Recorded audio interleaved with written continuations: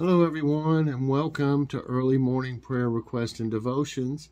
I hope everybody's all right this morning. I'm doing okay. Just still feel tired and stuff. Let's see, I had it yesterday, or I had it Friday and Saturday, and today will be Sunday. Surely by Monday I'll probably be feeling a little bit better. My allergies are driving me crazy too, so that doesn't help a bit, so it's just always something. But I'm mainly just really wore out and sore now. I'm not really shaking now like I was this morning either. Okay, on our prayer request, Tiffany's brother passed away. Please pray for comfort for her and her family. And Lisa has an unspoken request for her and her family. Lisa, give us an update if you need some more, another unspoken request. We'll put it on there if you still need it. And please pray for Logan. He has a callus on the bottom of his right foot that hurts when he walks. He has an appointment with the doctor coming up soon. Kim Tunney is feeling much better and said thanks for the prayers. Jen's Uncle Manuel needs prayer. He's been diagnosed with leukemia. Ian Wagath, he was in the hospital with a kidney stone. They did an operation. He had surgery and is pain-free now. Pray for a quick recovery. He was supposed to be able to go home today. I never heard back, anything about it yet, so maybe he'll give like an update tomorrow, like on a short or something. Kidney stones are awful. I hope you never have one, any of you, and if you've had one, you know how bad they can be. That's the worst pain. Zach's father is suffering from anxiety. Pray he gets better. And Jamie is having anxiety real bad. Pray for him to get better. Joy's friend Becky was going to have a heart valve replaced. Vanderbilt notified her that they can't do the surgery because she's too bad off. They're sending her to another doctor for open heart surgery. Pray that they can do something to help her. Pray for the family of Lily Peters, who was murdered. May she rest in peace. Update on Joel. In about 3 months, they want to put back some of his skull that was removed. Pray that they can do it then. Sharon's sister's dog Coco has a collapsed trachea and is too old for surgery. They are trying meds for 2 weeks. If it doesn't work, she has to be put down. Please pray that the meds work. And our pets are just like part of our family. Kitty certainly is to me. If anything happened to her, I would be affected just like I would anyone in our family. When our dog Pugsley passed away, I ended up in the hospital a week later. It really, really messed me up. And it affected my Crohn's disease. It made me start having a flare real bad. And I ended up in the hospital. Pugsley's buried out here in the backyard. We wanted him to be near. I believe he was 16 years old. He would meet me. Joy would open, like you would hear my truck.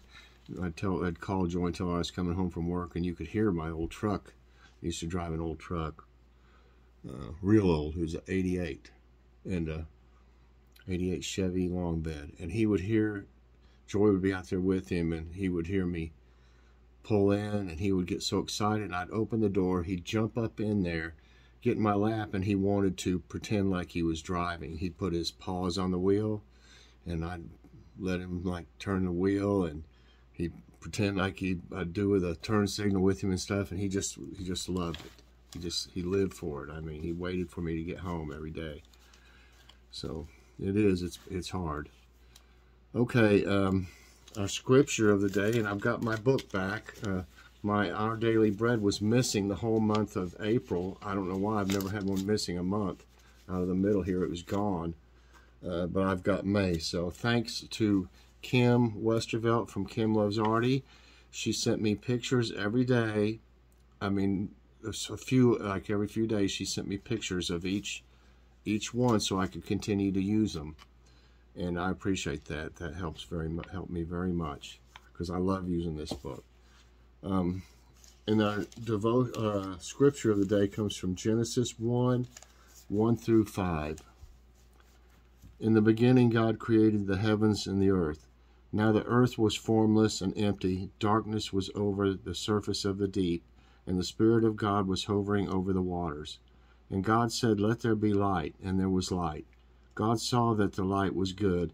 He separated the light from the darkness. God called the light day, and the darkness he called night. And there was evening, and there was morning, the first day. I just think that's really, I like that passage there. Okay, and let me get a drink of water.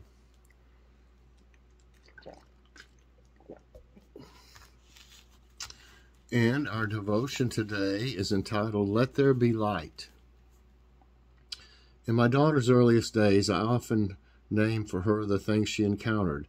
I'd identify objects or allow her to touch something unfamiliar and say the word for her, bringing understanding and vocabulary to the vast world she was exploring.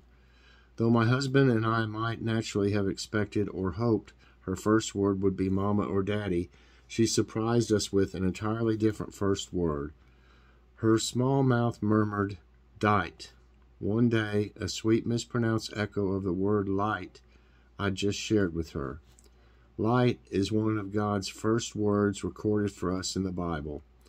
As the Spirit of God hovered over a dark, formless, and empty earth, God introduced light into his creation, saying, "Let there be light." He said the light was good, and the rest of Scripture bears out. The psalmist explains that God's words illuminate our understanding, and Jesus refers to himself as the light of the world, the giver of the light of life. God's first utterance in the work of creation was to give light. That wasn't because he needed light to do his work. No, the light was for us. Light enables us to see him and to identify his fingerprints on the creation around us, to discern what is good from what is not, and to follow Jesus one step at a time in this vast world. In what area of your life do you most need God's light right now? How has his light helped you in the past? Thank you, Jesus, for being the light of life, who illuminates the path for me every day. And Lord, I want to pray today for everyone on our prayer list.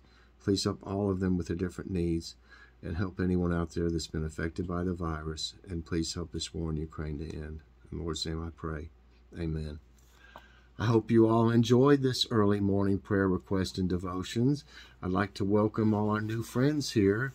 A lot of them I saw at and met at Donna Unboxes at her live chat. We had a really good time, and I'm glad to see everybody. So thanks so much, everybody. I hope you enjoyed it, and if you did, I hope you'll press that like button. That helps my channel, and also subscribe if you haven't already, and share this out, and hit that so you get all of my videos as soon as they come out. All right, everybody, I hope you have a great morning. I think it's supposed to rain. I'll have to look at the weather report before morning coffee break, but I'd love to see you at morning coffee break. So we'll see you later on. Have a great morning. God bless.